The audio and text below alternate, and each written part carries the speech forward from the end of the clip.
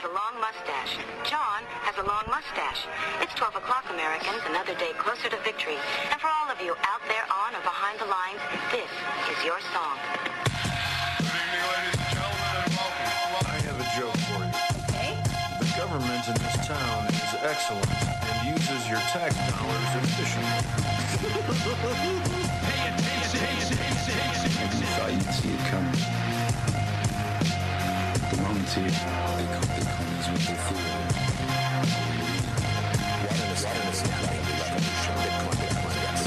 Bitcoin is immune from attack almost completely. With Bitcoin, you will actually gain far more from using that computing power to generate Bitcoins. There's a system approaching perfection. Just in time for our disappearance. There's a system approaching perfection. Just in time for our disappearance. We'll walk deeper into the belly of the beast if it means I'm able to further limit reckless government spending. I have so many ideas. Well, hello guys, and welcome to the Crypto Show. This is not a normal crypto show because it is in fact not a broadcast or live airing that is later to be recorded. This is just a regular old internet podcast, and we're excited to do this basically for the first time.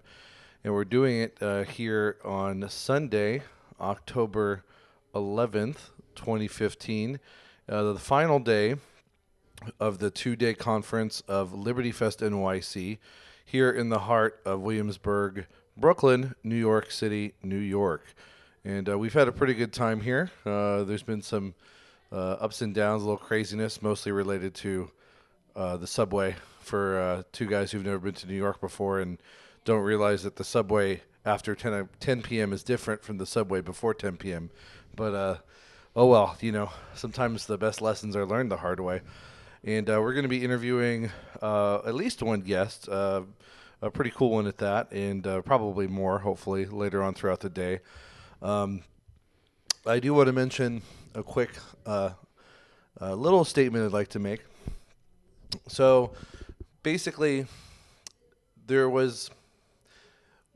So, in Liberty, there is a difference, of course, of opinion, and not everyone agrees on everything, and there different shades of philosophical thinking and interpretation and whatnot, and that's great. And that's all about the plurality and diversity of our philosophy and what free thinking is all about. But I will say, if anyone tells you, and I'm an anarchist, and there are people who are minarchists and constitutionalists, and they're all, and I've been all three throughout my time, and they're all liberty-minded, and they're all going in the right direction, and they all overlap 90%, and that's beautiful, and we can always discuss our differences, and that's beautiful too. But I will say, never let anyone tell you that simply because you don't vote, or that because you're an anarchist, or that because you don't believe in the system, that you're lazy, or don't let them question why you're here, because I think one, that's weird. Two, it's inappropriate. And three, I mean, I could probably logically rip you to shreds. So certainly don't do that to me personally. Anyway, I'm sorry. I just there was a comment made earlier that upset me a little bit.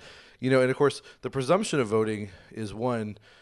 You know, there are inherent flaws to democracy and voting. Optimally, democracy is incredibly flawed. Optimally, it's a majority of people oppressing a minority of people through an even tinier minority who theoretically will carry out the will of the majority. That doesn't even ever really happen, and that's the best case scenario, and it's terrible. The worst case scenario is a minority of people oppress everyone else, and really everyone is a minority in one way or another on various issues or rights, and that minority is the electorate or the pure unelected bureaucracy, and they don't even carry out the will of the minority of people who are registered to vote who actually vote. And so that's also assuming that the voting system isn't rigged. And while, you know, people will say, well, you need evidence to claim that it's rigged. Well, no, you don't, because you need to prove to me that it's not rigged, because we just have this facade of a democratic system of voting. There's no a priori reason to believe that it is open and honest and transparent. And so considering the fact that it's been around for a couple hundred years, and considering the fact that billions and billions of corporate money get funneled into this system, it is ridiculous to think that the people who run the government and run the corporations with billions and trillions of dollars at stake haven't figured out that instead of buying votes every year, you simply rig the system. So I'd certainly love to have a chat one day on the show with the person who made the comment earlier about people needing to get off the couch and vote, because I just disagree with you. Anyway, let's get to a lighter note.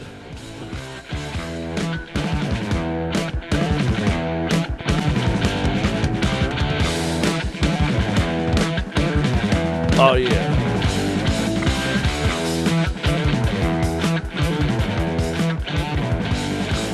That's pretty cool. Pretty metal, kind of rock. Who's that? Let's just say that our next guest has his own theme song. And he was born that way. Yeah. So let's get to something more exciting and more fun, and to a guy who seems like a really genuinely nice person, and intelligent and professional, and an entrepreneur. And we're really excited to have him. Just met him here at the conference. His name is Anthem Blanchard. Did I say that right? Yeah, Blanchard. That's it. I knew that.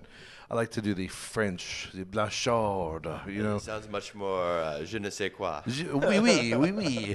But Anthem Blanchard, and he is the president, CEO, and director of Anthem Vault.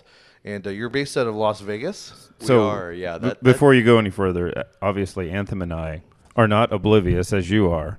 The song that was just playing is called Anthem by Rush. Yeah, right. Okay. No, and I knew it sounded familiar, and then I got it when you said. I just wasn't. It's been a while. Okay, I'm used to hearing the more common radio Rush. So I just appreciate you not playing the Star Spangled Banner. So that's.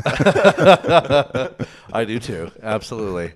Well, Anthem, I hope you don't mind. Tell us a little bit about yourself, and if you don't mind sharing with our listeners what you shared with me before about how you got your name. Yeah, I'd love to, Chris. So just to touch upon Liberty Movement, Anthem Hayek Blanchard is the name that I was given by my parents. So named after the novella by Ayn Rand, named after the Austrian economist, Nobel Prize winner Friedrich August Hayek, who was a very huge advocate for the denationalization of money. And the idea that government should not control money and certainly not have a monopoly on money. So that is the namesake. So basically, I guess you could say I've been indoctrinated in libertarian doctrine for my entire existence. Well, I hate to use the word indoctrinated, and even though maybe in a technical way that's true, just like, we technically use propaganda. It can be good for good, though. But I just like to say that your parents were smart, and they cared about you, yes, and they were wise to raise you up in a tradition and philosophy that promoted further wisdom on your part. So that's really awesome. I appreciate it. And lots of love, too. I mean, I had the best parents. They adopted me, so it was a choice. Aww. So it was very, very lucky individual. So absolutely. But I hear what you're saying, Chris. And, definitely it's I think it's important to recognize, in any event, being too idealistic. It's wonderful, I think, to follow one's ideals, but I think where things get a little dangerous is if you get too idealistic and become an ideologue, then sometimes, even as a libertarian ideologue, then we can maybe end up in the same place as a Marxist ideologue, because neither are necessarily grounded in reality. So I think that's where I think it's something that I'm always ever cognizant of, and try to always want to put the rubber to the road and actually be a person of action, I think. And I agree with that. And that's really where I think, okay, what can we do to best be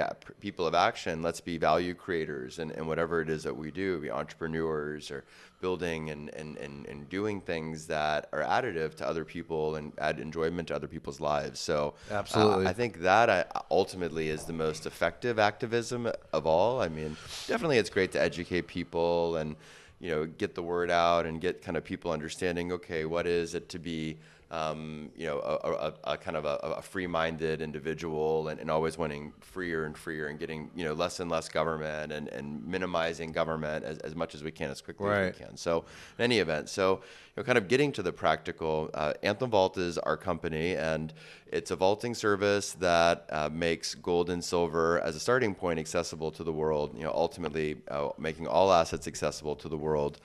We created a gold currency called Hayek Gold in May. We actually, it was so popular that the Treasury came out in August and issued a ruling that said that a gold-backed Bitcoin, which is what Hayek Gold is, in effect, needs to be registered as we need to be registered as a money service business. So, wow, you're kidding! And they specifically singled you out for your. Well, that's not exactly how. So the rulings won't specifically mention a company, and so, but in terms of the activity of the company, it was literally gold tokens. But it seems likely though that they were responding to what your service you were bringing up. Exactly. So, but in this perverse world that we live in, it's very. The irony to me is that we raised a round of funding, 1.6 million. Now we're going out and raising another round of capital, and actually going to institutional investors. They prefer that we actually get more regulated, and they like the idea that there's this regulations. I bring that up. It's kind of perverse. It is perverse, and I want to make a quick comment on that. There's a lot of people who are statists, especially in the left, who love regulation, and what they don't understand is that there's no such thing as an unregulated market. It's simply whether the market does the regulating or the state does. And when we say that the market regulates, we don't mean a corporation regulates itself. We mean other corporations regulate other corporations, consumers regulate corporations, employees regulate employers, and vice versa, and all that big mix. And so I think that's an important point. And I think it's interesting that you say that, because that is just one further demonstration among many that big companies, not necessarily always nefariously, but they like regulation, because regulation actually tends to benefit existing large companies from the competition that could exist if there weren't barriers to entry being raised by that regulation. But anyway, let's get back to the topic. For sure. So Anthem Vault, and so they recently basically decided that the Treasury, you said, that you should be registered as was it financial services company? It's called the money service business. Money service business. So the beautiful thing is, clients can still, we have about 5,000 accounts, and our clients love to buy and sell gold and silver, kind of like a stock or a savings account, but eliminate the whole bank aspect. So the client owns the asset outright, and which is huge legal distinction. So it's just the same as legally owning something in a self-storage unit, for example. You own that asset as yours, or owning a piece of real estate. Let's say you own, myself and two buddies went out and bought real estate. We each would own a third of that real estate undivided. So same legal interest, understanding with Anthem Vault. It's all the metal is held at Brinks in Salt Lake and Lloyd's of London, underwritten, and it's basically a case where we allow people to basically buy as little as $25, sell as little as $1 worth of the most valuable insured form of gold imaginable and silver imaginable. So it makes it accessible to a lot of people, because traditionally you'd probably have to have a base minimum amount of money to really invest in that kind of thing. And this is on a coin, right? And what type of crypto is it? The platform is a closed platform as a base. So that is not, it's a fractional metal ownership platform. Now the crypto that we've hooked onto it, which is an open platform, it's Hayek Gold it runs along Bitcoin's blockchain, and it's inserted into Bitcoin's blockchain through Counterparty. So for your more technical listeners, that's the technicalities of it. So the Hayek actually does run along Bitcoin, or we have it off to our clients right now as we get all the proper licensing and registration. But Counterparty is what allows you to create your own cryptocurrency, basically, right? That's correct. At Counterparty, you can think of almost like a stock exchange or like an exchange type setup or platform that hooks directly into Bitcoin, but it can actually hook into any other ledger as well. And the name, what's the name of the coin? It's Hayek Gold. So HayekGold.com is actually where listeners can go. We have a great website up there. It's actually going going to be, right now, we're still playing around with it. It's going to be fully integrated into your Anthem Vault account, so you can basically see like a condensed version of the Anthem Vault account. It's basically to showcase our move to getting to this wallet, so people can have a gold wallet that they can spend. Again, having to go through the very quiznotic steps of having to go through all of the 48 U.S. states, I believe, that have money service business licenses. So clients can still buy. We have account holders, I believe, in I think 100 countries or some odd, so we can take clients from 100 countries. So you've been active, or how long have you actually been active? Yeah, taking clients? We took our first order December of 2012, so we've been around. So you've been for around. A while. Oh yeah, okay, cool. we've had some staying power here. We were founded in February of 11, so it doesn't restrict a client's ability to buy from us. It just restricts them to use the metal as a currency right now. We actually also intend to offer a centralized and decentralized option for payments, so that way people can choose. Need to connect it to Shapeshift. I like Shapeshift. Eric Voorhees, really impressive entrepreneur. So. Oh, he's great. Yeah, we've had him on the show. He's a very intelligent man, definitely. Nice. Yeah, I like what they're doing. Well, I want to get into a little bit more of the specifics. I want you to explain, kind of take us through the process of it in a second. But just to get it out there, of course, you said they can go to Anthem. Yeah, anthemvault.com is our main website. That's really where if they want to, first, that's the best place to start, I would say. Anyone that's particularly interested on the crypto specific, HayekGold.com is the name of that website. So Hayek Gold, so for short, a Hayek, being the unit of account, a Hayek being a gram of gold that is a gram of gold exchangeable into an Anthem Vault account. So each Hayek is a gram. Where there's no degradation. So in other words, there's no what they call demurrage or a fee, like a storage fee every month that's paid. It's all upfront charge. So it's a one-time fee is what you're saying? Exactly. So it keeps the accounting simple, so you don't have to think about, there's going to be like some kind of fee that's taken every month for storage. So it keeps the accounting simple in people's minds. So. Awesome. And you have a promotion going on too, right? Yeah. It looks like if you go to the website, you can type in the promo code James Blanchard. And if you do that using the green sign-up button to create an account, you get 6 months free storage and 15% off dealer's margin for life. Yeah, that's correct, Chris. Actually, we'll go to hit sign up, and I think it's actually sign up by email. I think it might have been an old card. I've got to. But I don't know if the button's still green, but make sure to sign up by email, and then James Blanchard, and it's just one string, so no space in between.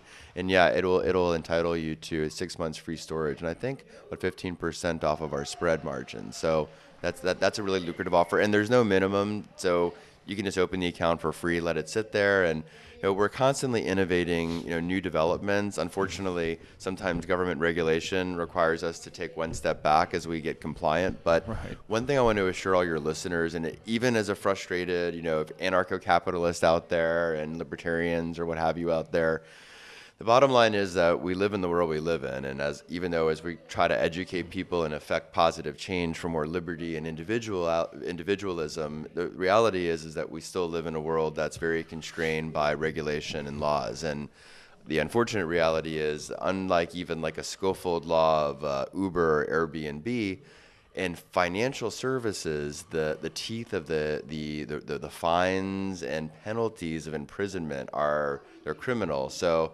it's a whole another level of restrictiveness. Right. It's not simply administrative or civil. Exactly. Basically. Exactly. Civil, even keeping on more of a state level, because once you start getting into the Patriot Act, and now you're talking about federal. So we never want to put our clients' value in danger. And I know that that's been something that has happened in the U.S. I mean, I don't want to get into that too much, but there have been other digital gold currencies out there, for example, that were based in the U.S. that struggled. And my opinion, was personally, it like Bitgold? Yes, there was gold. There was eBullion and eGold, and actually, gold money I worked with, and we actually did things above board, and that's why they're still around. So, like Liberty Dollar, I have a lot more sympathy for Liberty Dollar, but still, there were things that were done there that just they turned the other way to specific U.S. code, and it's just not a wise decision. Right. It's not, and that's the thing. It's not inherently immoral, because just because you don't follow the law doesn't mean you're breaking moral law. But like you mentioned, we live in the world we live in. You gotta play the game to some extent, and I definitely agree with that. I think we recently talked to Josh Sigali from Volturo. How is Anthem different from Volturo? I know they keep theirs in Switzerland. Do you have like a different service than them? Yeah. So there are differences between their pros and their advantages and disadvantages to holding value outside the U.S. The advantage, and it's good to hold some value outside the U.S. too. Yeah, diversification, hedge your bets. But I would say, arguably, again, I like what Voltoro is doing, so I don't want to diss on them too much, but. It's more like I think if you're going to go international, at least for me personally, I would just stay international. So go with a company that's outside of the U.S. to then store outside the U.S. That makes sense. You avoid. I think. I don't want to get into any. Because I like what they're doing, but that's. I think they aren't they outside the U.S. or? I thought they were in the U.S. Maybe they are outside the U.S. I wasn't part of that interview actually. So I'm not sure. I'm not sure where they are. Well, either way, people should look into it, and if they're based in the U.S., I think you're right. If you're gonna have it outside the U.S., it's probably better with a non-U.S. So that's great company. if that is they're doing. Another just consideration: if you are a U.S. citizen, you technically have to report two forms every year with your taxes. Like one with your taxes, one by June 30th. It's FinCEN 113. It's a Treasury form, and I think Form 8938. I'm not a CPA, by the way, out there. Consult your tax filing professional, and/or CPA on this. But I can tell you from my personal experience, that's what I've had to do. If you have over $10,000 outside in a foreign financial account, or actually even an investment as equity in a company. So wow. So just keep that in mind. That's one of those things where a lot of people won't realize that are in the U.S. And the unfortunate thing is if they ever got audited, the fines on that would be pretty tens huge. of thousands of dollars. Could wipe you out basically in your investments. Exactly. So it's one of those things like for people, our service is meant, it's $25 minimum. They can sell as little as $1 worth. We have very large accounts too, but it's meant to accommodate, the multimillionaire and the everyday person. So and people have different preferences and risk profiles, and they need to do their own research as well as listening to informative talks like this. So Voltoro could be for some people. Anthem could be for a different set of people as well, or both. Could there potentially be kind of a situation where you guys teamed up, or you could be gold on one end and they could be gold on the other end, and you could actually use digital currency to transfer gold without ever? I think that's a very astute comment, and that those are things that we're thinking about very seriously, about having kind of co-op kind of models that we could have interchangeability.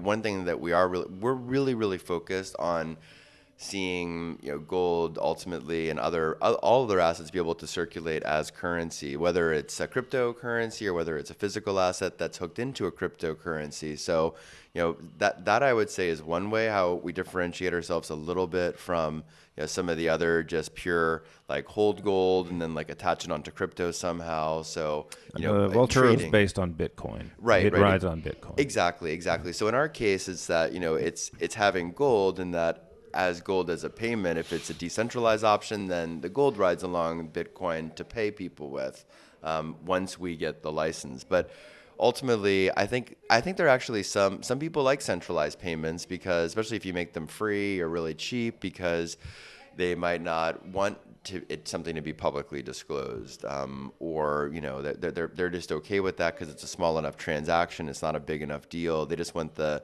ease and the freeness, because really, Bitcoin transactions are not that cheap if you want to do them quickly and you haven't sent before to someone that is trusted necessarily. So, it can take a while, and it takes some Bitcoin if you want to get a confirmed transaction, right? So It's not, necessarily. I think that's what some of the scaling aspects, that obviously gotten a lot of chatter. And I was on Bloomberg, for example, talking about Bitcoin XT, and why I didn't particularly, even though I'm for scaling Bitcoin for sure, but I just wasn't for that particular implementation. And so, Bloomberg wants to reduce the size of the block limit, just like they reduced the size of the soda.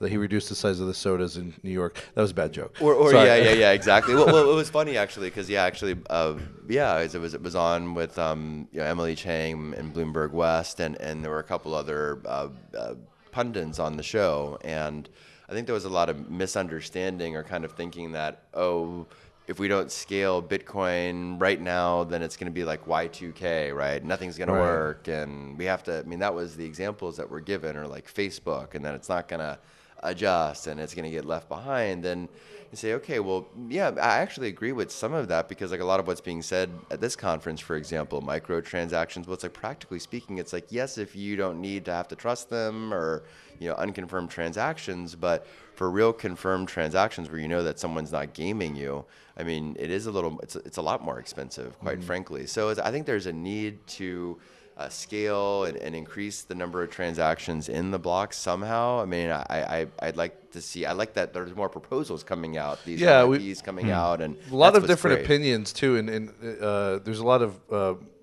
dimensionality to it. Like we had people like Peter Todd and others talk about how it's more than just the block size limit that is at issue in this stuff. But I mean, a separate topic, but we can maybe delve into that some other time. Well, but, the nodes too, I mean, I think that was one of my other big kind of questions is, how can you scale with it, but still have a decentralization, right? Because the nodes, it takes, so much, they're so big in order to get, all the entire blockchain into the nodes. So that can lead to centralization. Sounds like what you're dealing with. It would be a pretty good match for what Chris Odom is doing at Stash Crypto. You'll have to. Let's check that out. Yeah, get in touch with him, or we can get you in touch with him. But let's let's kind of get back. We really still haven't touched on just exactly how it works, and I mean, a lot of good information thus far. So I guess. And forgive me if I'm asking for clarification that shouldn't be necessary, because it was already explained. But so each Hayek coin, or a Hayek, which is equivalent to a gram of gold. Yeah, so it's basically a claim on stored gold somewhere. You said in what were the two locations? It's Salt Lake City. It's just in the U.S. right now. Okay. So we're thinking about possibly vaulting out of the U.S. or we're definitely looking at a lot of other U.S. locations.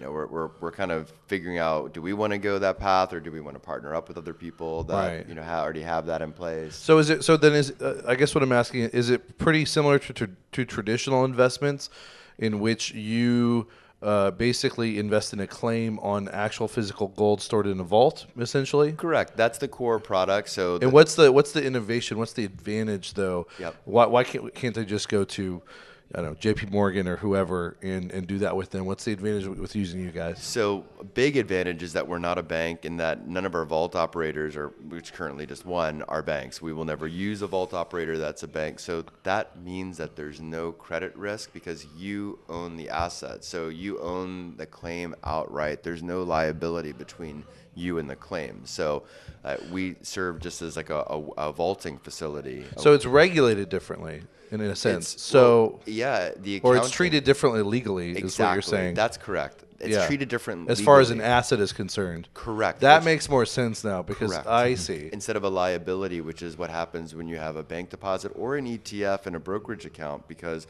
there's a holding bank there. There's a reason why they have SIPC insurance or FDIC insurance claims, because technically you don't own that cash any longer when you make the bank deposit. There are other liabilities when you have an ETF at a holding bank with a brokerage account. It's very complex. So we take the complexity of the banks, and is there someone between you and your money, you and your gold, or you and your value? In our case, no, we're just a vaulting company that's a facilitator. So we have a accounting system that enables gold to be spliced to a 10 billionth of an ounce, and allows it to then function in financial services, because you can't use a gram ingot or a 10-ounce bar functionally. It's not divisible quickly and electronically. So first you have to make it divisible, and you have to be able to comply with the regulation, and then you can basically keep adding new features, and innovation always is ahead of regulation, and it's a 2 steps forward, 1 step back. But the cool thing is that we launched the first fully gold-backed cryptocurrency last July as it was an X11 script, the same as Darkcoin, and 10 million Independence coin, INN coin, redeemable for a gram of gold, 100,000 redeemable for a gram, 10,000 redeemable for a tenth of a gram in an Anthem Vault account. And we doubled our account size in Q3 of last year. Hayek Gold, once we released it in May. I mean, we did our biggest month ever in May of account Do you want size. to throw out any numbers? That what was the transition from Amagi Metals? How did that work? Oh yeah, so Amagi. So yeah, we were approached with Amagi was just kind of looking to transition and had experienced some distress, and I always really admired what Amagi had built up and like their kind of what they stood for, the product mix that they got so involved in the crypto community.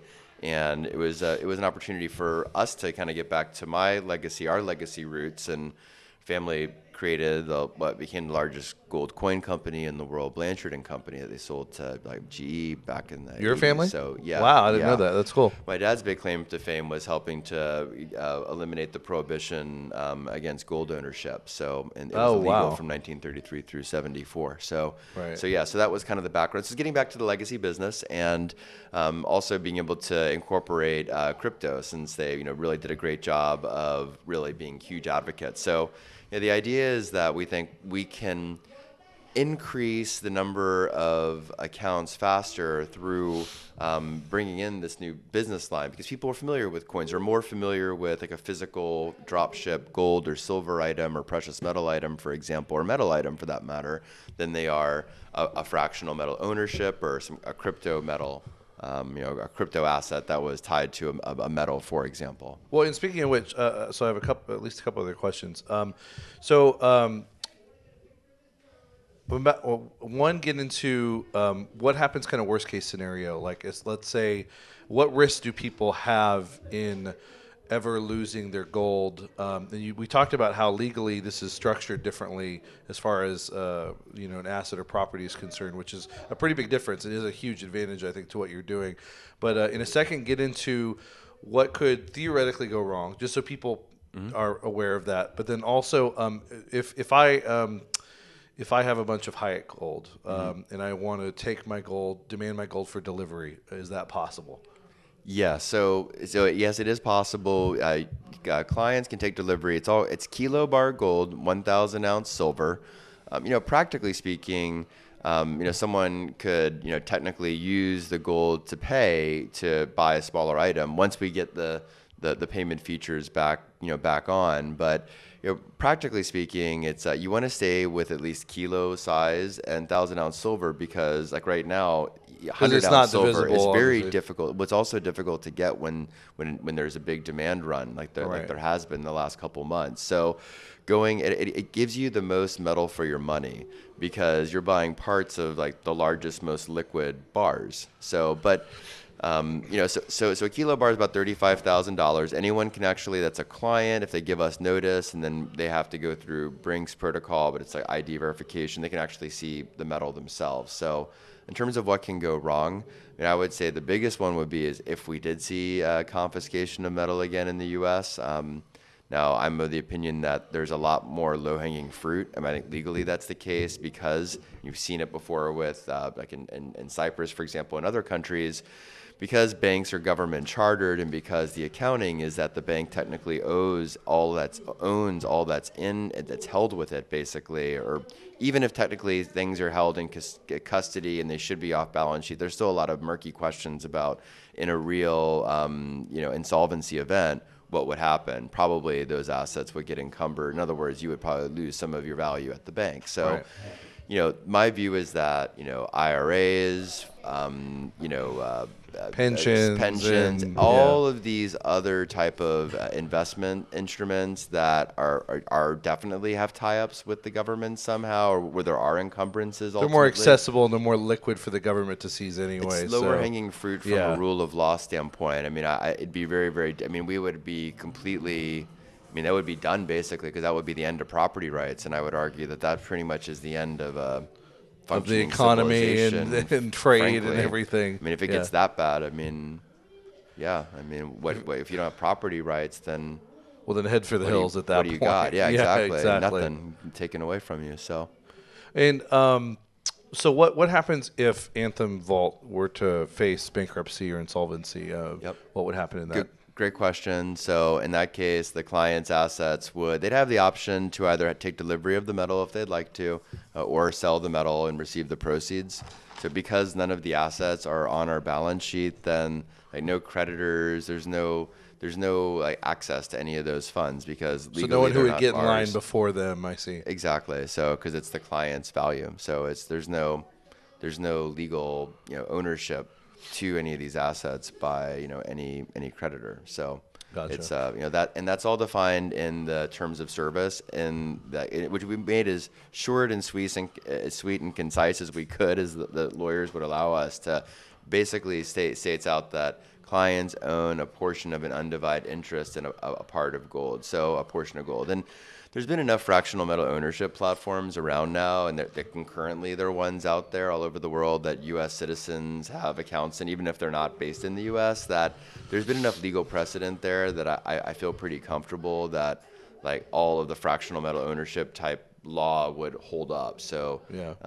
But yeah, I think confiscation risk. Yeah, I mean, if there's the insolvency risk with us, that's the big difference. One of the big differences between us and a bank or a financial institution where the assets could get encumbered. Right. I mean, in the U.S., it's so far it's the FDIC and the government's kind of been able to shuffle around enough paper and been able to kind of handle insolvent banks like we saw 7-8 years ago. But as there's more and more bailouts, and with every subsequent credit crisis and every subsequent bailout, eventually there's going to be a bail-in, because eventually the government will figure, well, if it gets that big, then they'll really, really get worried about hyperinflation, say, okay, well, we can only bail out so much and the rest of it's going to have to get bailed in. And that's when you see Cyprus and Greece scenarios happen on a much larger scale. That's true. Because do you have any plan of expanding into other metals or other commodities? Yes, most definitely. Gold and silver just made sense to start with because they're recognized global stores of value, number one, and also because the regulators and also the financial institutions kind of know how to deal with it already. So it's like pretty well defined, as opposed to like crypto assets, for example, right, where it's like.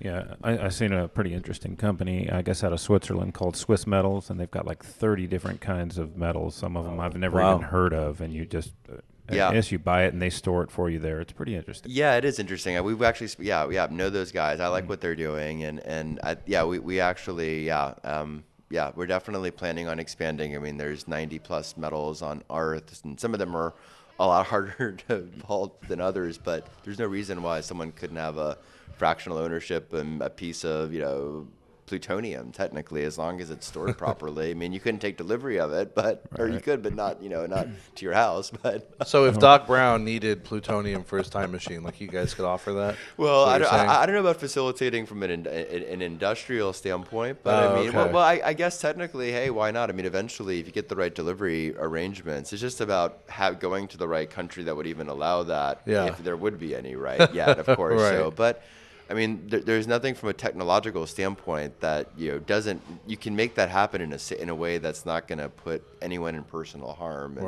and have it done in a much more liquid way. So, well, and a couple more questions. I don't want to keep you. I know we've been a long interview already, and I really appreciate your time, and it's very informative. But one. Maybe I missed it. Is this also intended to be the Hayek Gold also meant as a currency on top of being claims on real physical gold? And then two, kind of what assurances, outside of bankruptcy or insolvency, do people have that you're not, for instance, producing way more claims than you have in actual gold? Yeah, so great question. So Hayek Gold, so it's a functionally a payment system or currency. It's a decentralized virtual currency technically. So yeah, it's a payment mechanism, and ultimately through that accessibility, through development, innovation, we want people to be able to make it as liquid as possible, as usable as possible. And just, whether it's lendable, payable, spendable in any other way, sellable in any other way, and other currencies, other assets, all of it. So in terms of assurance on Anthem Vault, so additional steps that we take that we aren't required to from any government statutorily is, number one, we are audited every year by AICPA PCAOB member company. And what that means, in English, what that means is that it's the same like accreditations of like those associations that, in order for the auditing company to be accredited to audit publicly traded companies, or so. That's one aspect. We have a bar count that we actually publish on the front of the website. So it lists the bars that are in the vault. So at least people can see, okay, here are the bars.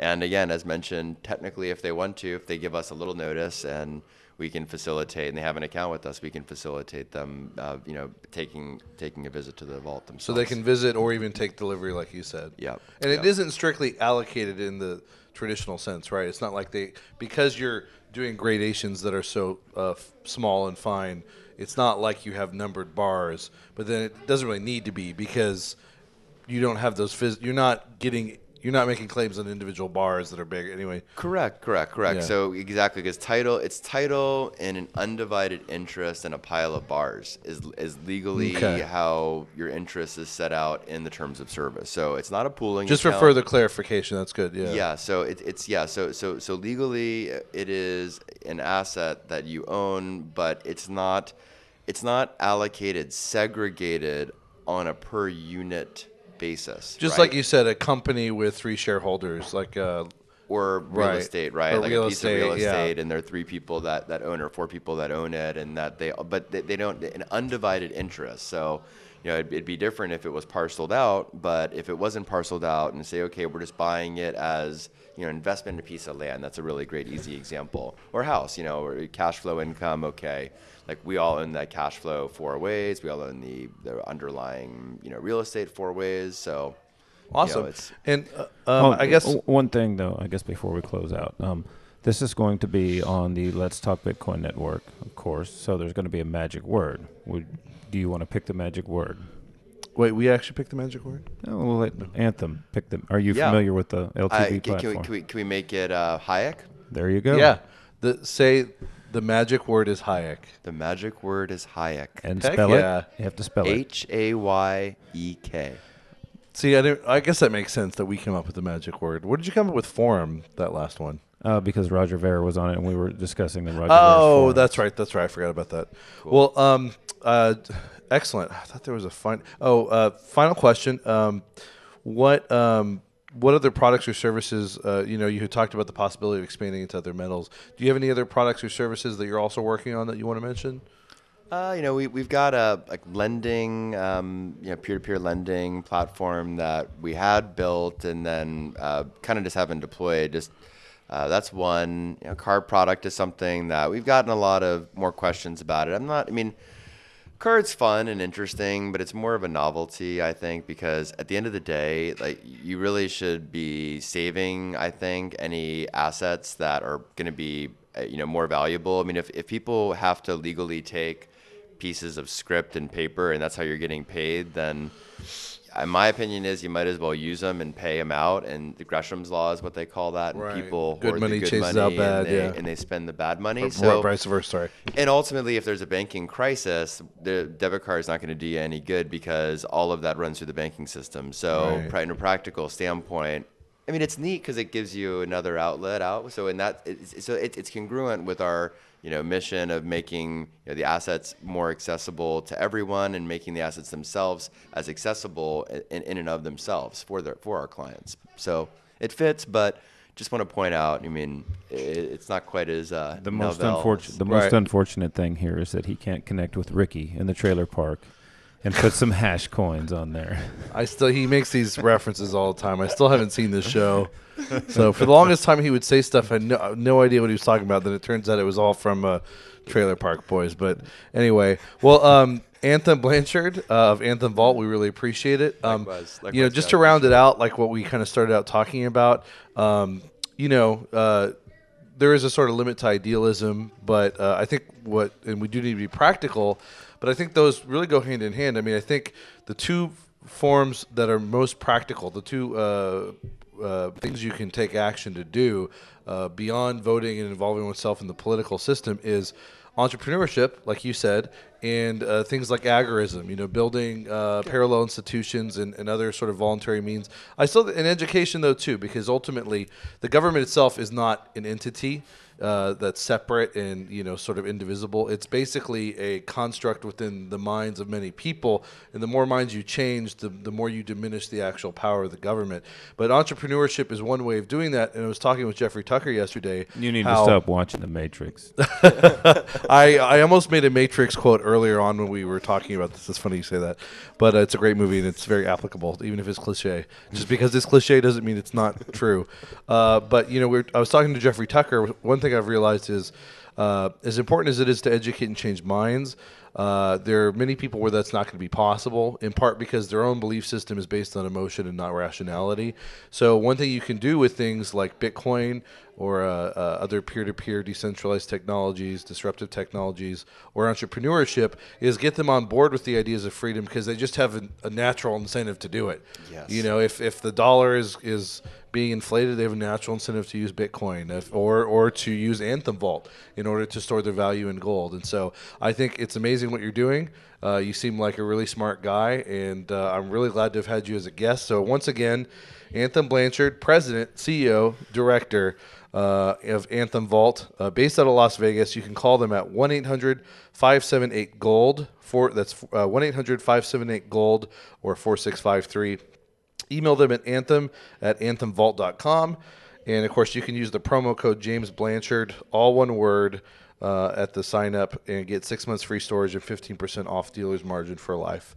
So any parting thoughts for us? Well, I just thank you guys very much for spreading the good word and educating people about crypto and all of these cool companies in the space. And definitely encourage everyone to check out anthemvault.com. And I'd love your feedback. Feel free to send us a tweet. You can send me one directly. Love communicating with people. So love to hear your shared thoughts. So thank you all very much for having me on your program. Thank you. We couldn't do it without guys like you. So. All right. Excellent. Well, thank you, Anthem Blanchard. And I guess we'll hopefully return to another segment of this podcast. That's all, folks. There you go. And there's the sounder. What does that sound mean to you, Nathan? Stereotypes. Racist. But it also means Mexico and Anarchapulco. All right. Wait, so are we recording? Yes. Oh, so welcome to the Crypto Show, guys. And we're having a brief little segment with a special guest here at Liberty Fest NYC 2015 here on October 11th, Sunday, towards the end of the second and final day of Liberty Fest with Nathan Freeman. And Nathan, is Freeman your real name, or are you one of those libertarians who likes to put Freeman or voluntarist as your last name just to look cool? Yeah, so I get that question a lot, and I usually just pull out my passport because that's the name on my passport. Prove it. Yeah. Oh. He's really doing this. I'm not going to believe him, even if the passport says it. Even if the passport says it, you think it's a I forgery? think he altered it. This is a counterfeit. That's what she said. There you go. All right. Well, ladies and gentlemen, I can't attest to the authenticity of the passport. However, as far as I can tell at the moment, his last name really is Freeman. Okay. Well, then you passed the test. Excellent. Well, Nathan, tell us a little bit about yourself. Let's see. I'm a software engineer by trade. I've been sort of on the outskirts of the Liberty movement for a long time, been a huge fan for a long time. Of the Crypto Show? Well, actually, recently, yes. I can't say a long time, but I'm a fan of it now. And last February was the first time I'd ever gone to any sort of a conference or an event, and we went to Anarchapulco 2015. And I took my whole family, and we wanted to move out of the U.S., and we were evaluating Acapulco as a place to go. And we went there for 2 weeks, and we were like, yep, we want to move here. Just like that. That's awesome. Yeah. And we had a great time at the conference. It was really incredible. And tell us actually real quick before you get into that. Sure. You were telling me earlier today it was almost like fate.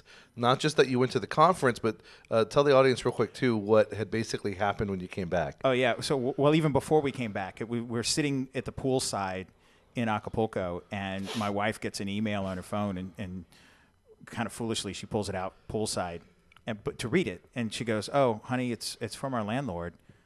they're selling the house. We have to be out by the end of May. But we looked at each other. We go, I guess we're moving here.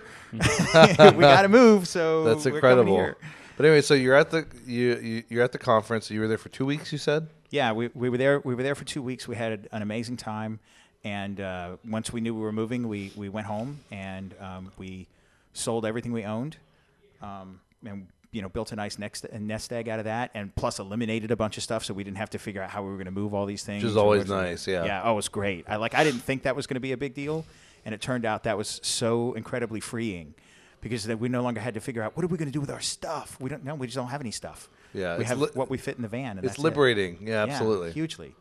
And then we went on a 5-day drive all the way down to Acapulco, and we rented a place on Airbnb that we stayed at for about 3 weeks until we found the house that we wanted to live in, and now we got a great place there. Awesome. Yeah. Well, and tell us about just briefly your experience in Acapulco last year. So the conference was amazing, and it was also really unexpected, even for Jeff Berwick. So he basically put something out saying, hey, I want to have this conference. Would anybody come? And a bunch of people said, yeah, I'd come. And so he goes, okay, well, let's see what happens. So he took the risk and he put on the conference and he lined up speakers and everything. And for a long time, he was like, oh, this isn't going to work. This isn't going to work. And then the month before it, all of a sudden, people really started buying tickets. And it turned out there were 300 people there. Pretty good turnout for in its first year. Yeah. For a very niche convention all the way in Acapulco, 300 people made it out. That's pretty awesome. Yeah, it was great. And the crowd and the speakers were incredible. I mean, we had Julia Toriansky, we had Roger Ver, James Corbett, who was amazing. We had Peter Todd come and talk about all the vulnerabilities of the Bitcoin network. It was really a lot of fun. But as good as that part was on all those presentations, the best part was after the sun went down, everybody would show up poolside and bring beer and tequila and ayahuasca. I don't know. I wasn't around any of that. They smoked plenty though. And then some would get in the pool, and some would go out to the beach, and some would just hang out and lounge around the pool, and everybody just hung out until 3 a.m. That's so cool. And Anarchists are the best partiers. Another thing, one of the better things about it is it was very inclusive. There were events that were organized after, the regular conference portion where, all right, we're all going to go over here to this bar, and so we would all 150. Of these all the 300 women, people would all show up at that bar. All the women would go to one bar. All the Hispanics would go to another. No, I'm just kidding. No, it's very diverse, but everyone has camaraderie, and that's a beautiful part about libertarianism and anarchism. Is it's not just the philosophy; it is kind of a mindset and way of life. People are just, I think that your average libertarian is just a really relaxed, natural, open person. I think that's awesome. So that sounds cool. I missed last year, regrettably. Danny went, of course. But I'm really excited to go again this year. And so I guess tell us a little bit about the upcoming event and your involvement in that too.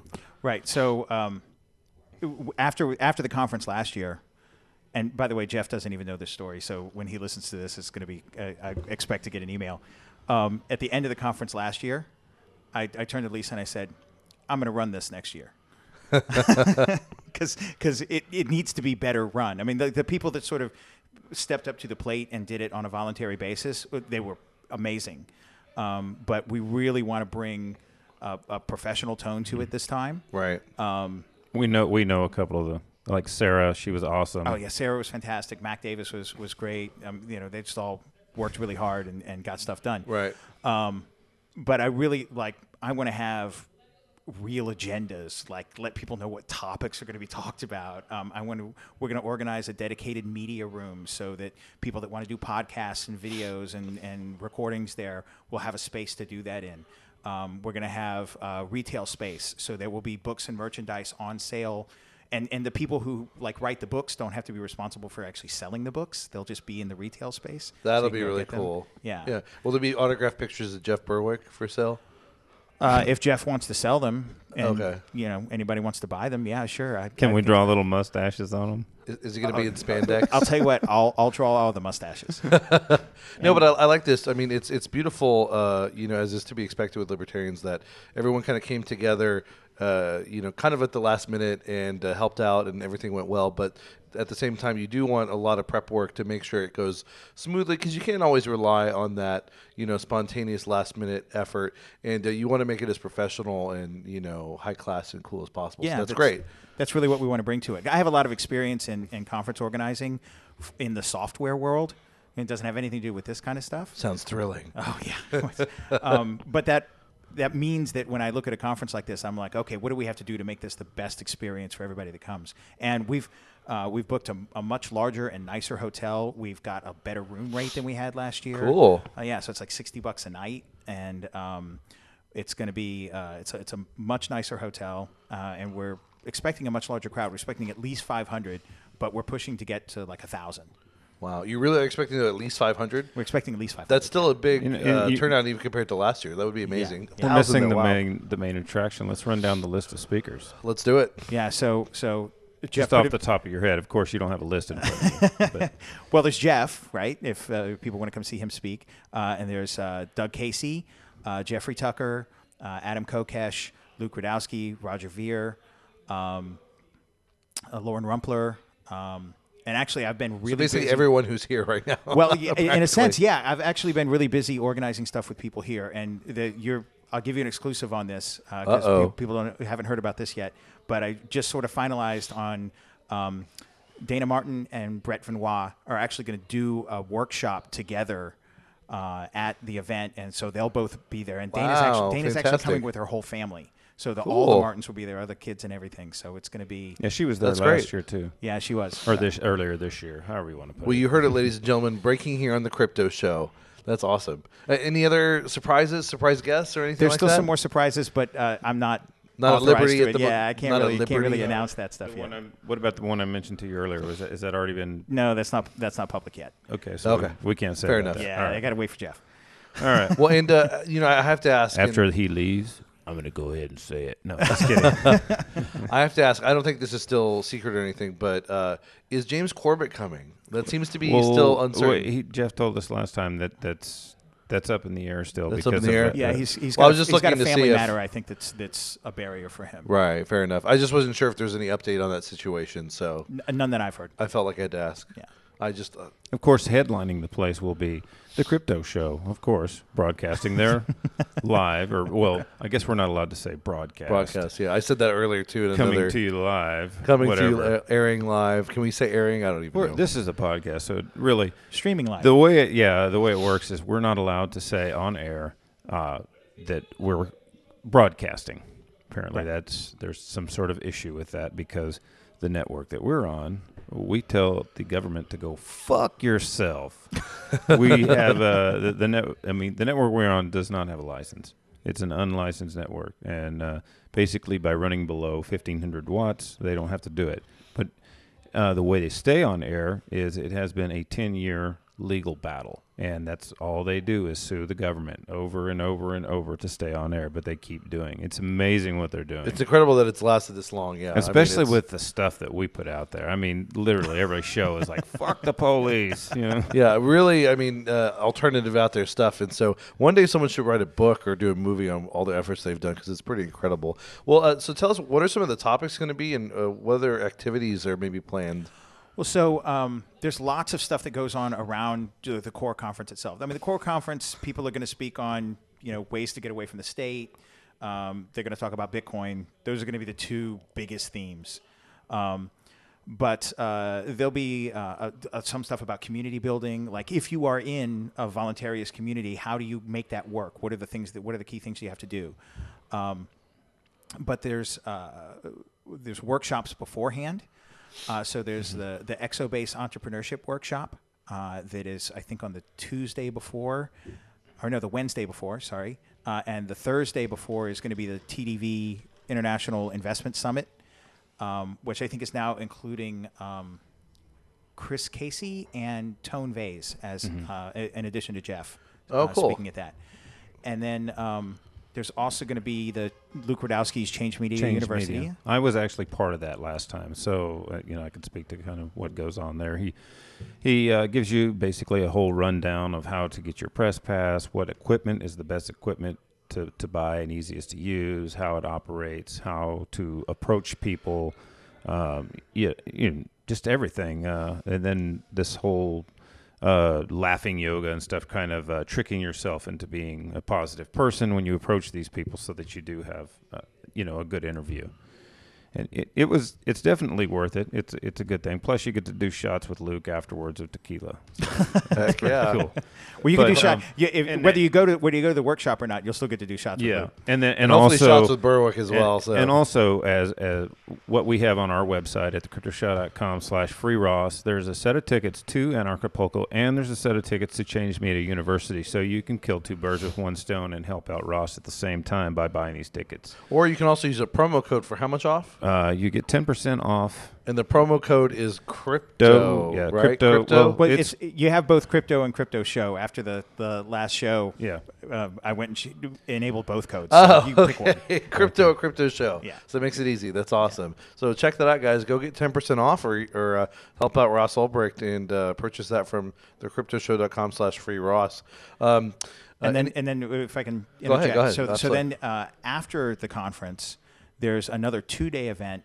And I don't have all the details on this yet, but there's a guy, his name is Sasha, I don't know his last name, who was part of the pickup artist scene, and then he discovered voluntarism.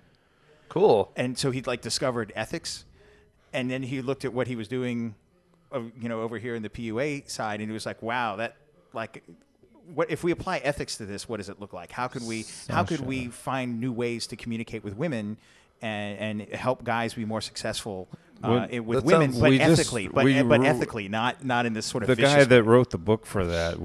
He's the creator of Stash Crypto and Open Transactions. That's Chris Odom's book. Oh, which one? The pickup artist.